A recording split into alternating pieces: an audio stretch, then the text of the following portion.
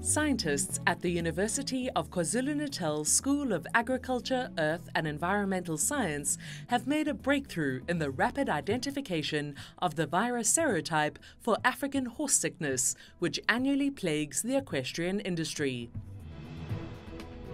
As with all animals, horses are susceptible to various diseases, one of the most devastating of which is known as African horse sickness, or AHS, caused by a virus transmitted by female midges, which is a type of fly.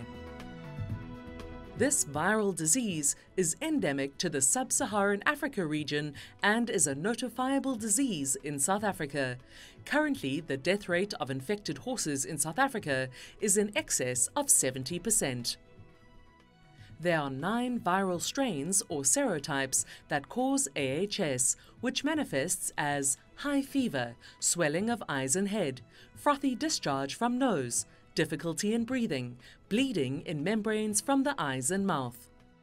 The current strategy is to administer a polyvalent vaccine to horses in infected and protected zones prior to the AHS season, which occurs in summer. The technology developed by UKZN using special molecular diagnostic techniques not only enables rapid identification of the specific viral type, but also allows this to be done cost-effectively. This bridges the gap between diagnosis and effective treatment.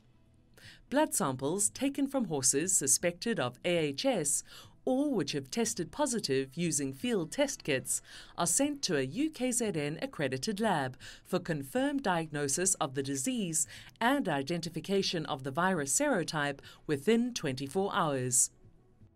The lab results are downloaded by an app developed by UKZN's partner Lisello Labs for instantaneous dissemination of information to all relevant stakeholders.